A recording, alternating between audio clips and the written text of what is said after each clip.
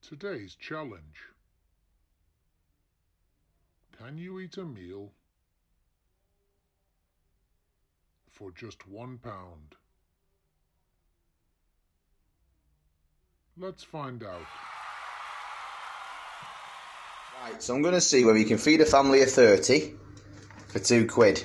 Well, £2.20.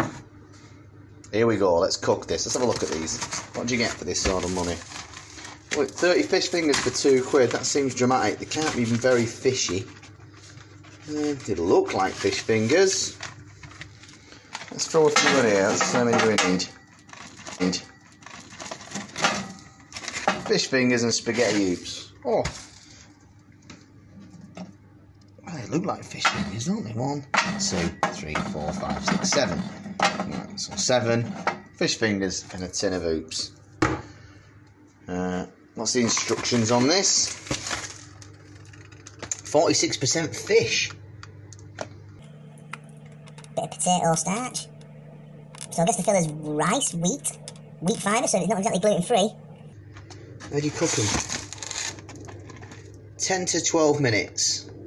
So not going to use much energy either. Right, so here it is. I've already I've laid it out in a really nice manner. Nice manner. I put some sweet potato fries in that I had left over. Let's try it.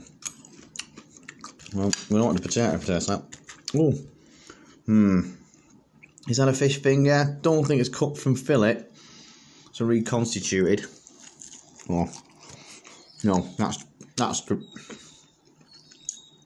Nothing like a fish finger. nothing. Just like mashed potato. That's terrible. That's bad. That's bad. That's bad. Ugh. Oven. Always man, sit down. Always man, sit down. Always man, sit down. Always man, sit down.